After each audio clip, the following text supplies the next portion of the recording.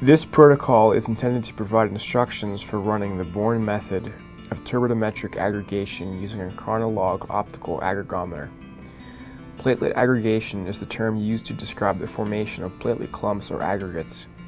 In vivo, these aggregates are formed at the site of injury to the blood vessel wall and contribute to the initial step of primary hemostasis. Aggregation is measured with a platelet aggregometer photometrically using platelet-rich plasma, abbreviated PRP. The rate and degree of aggregation are plotted using a recording device, and platelet aggregation is stimulated by multiple agonists. PRP, which is turbid, is stirred in a test cuvette maintained at 37 degrees Celsius. The light transmittance through this turbid sample is measured relative to the platelet pore plasma, abbreviated PPP.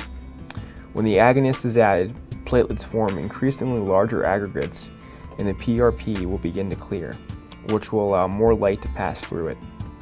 This increase in light transmittance is directly proportional to the amount of aggregation.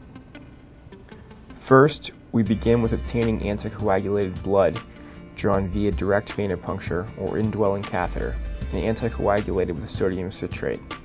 In both cases, it is important that all blood is drawn with smooth, easy flow to avoid platelet activation and/or hemolysis. Samples must remain at room temperature from draw through processing. Testing can begin within 30 minutes after venipuncture and should be completed within 3 hours of draw. After obtaining blood tubes, they are inverted 5 times and inserted into the centrifuge.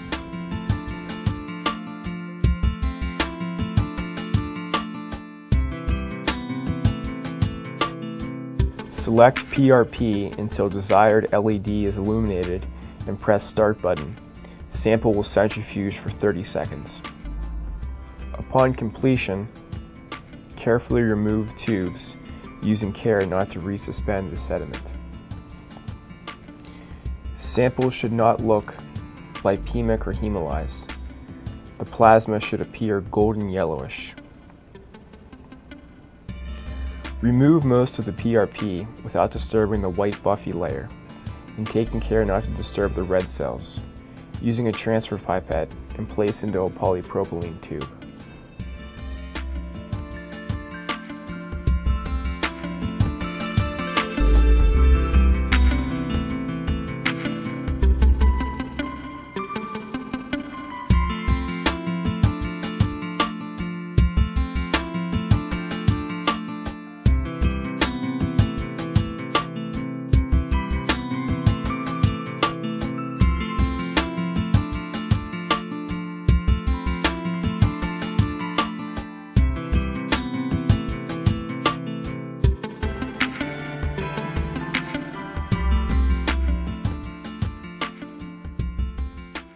Next, respin the sodium citrate by selecting PPP setting until the desired LED is illuminated and press Start button.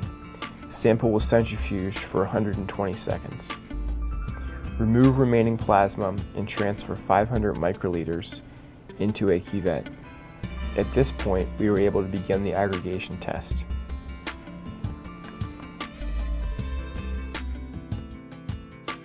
Insert PPP into PPP well 1.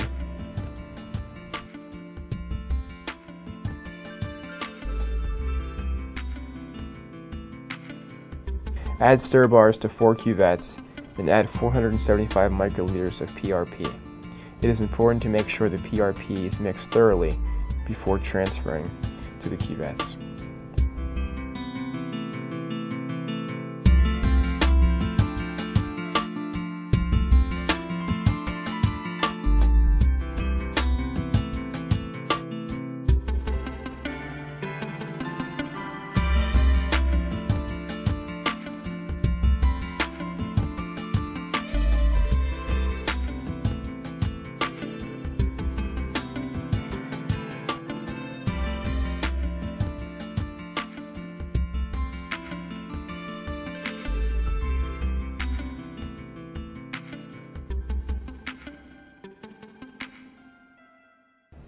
Insert PRP into incubation wells for 4 minutes.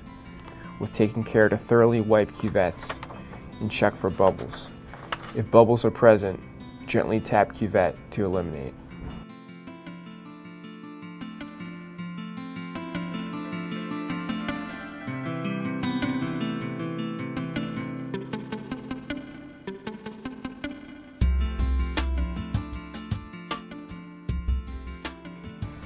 Initiate new test procedure.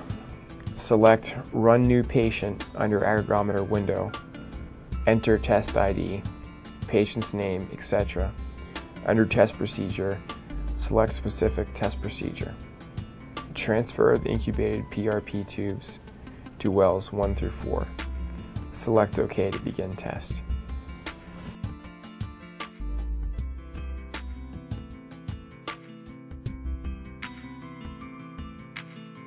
Push the Set Baseline button. The tracing should move to 100% of the bottom of the graph when the button is pressed, and hold it there for 1 to 2 seconds. The tracing should move to 0% when the button is released. The unit is now calibrated to 0 to 100% light transmittance. Incubate for 2 minutes. After baseline has stabilized, add appropriate agonist.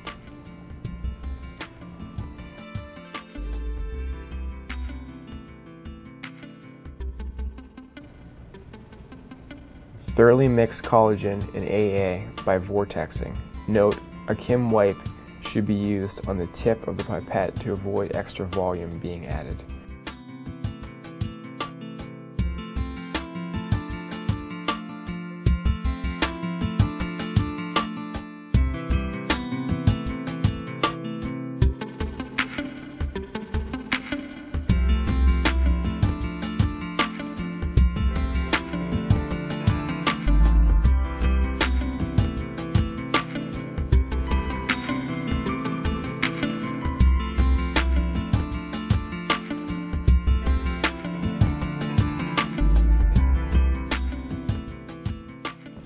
When adding collagen, depress plunger past blowout stop 3 times to ensure complete addition.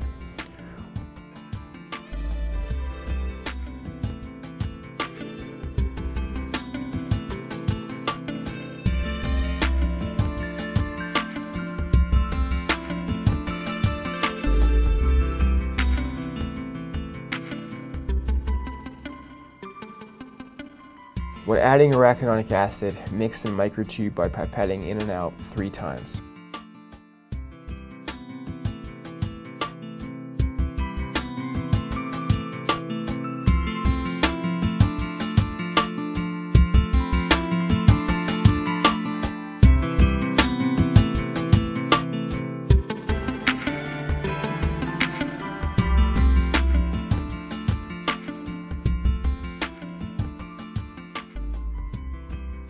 Once the tracing from the last agonist reaches 7 minutes, press the stop button.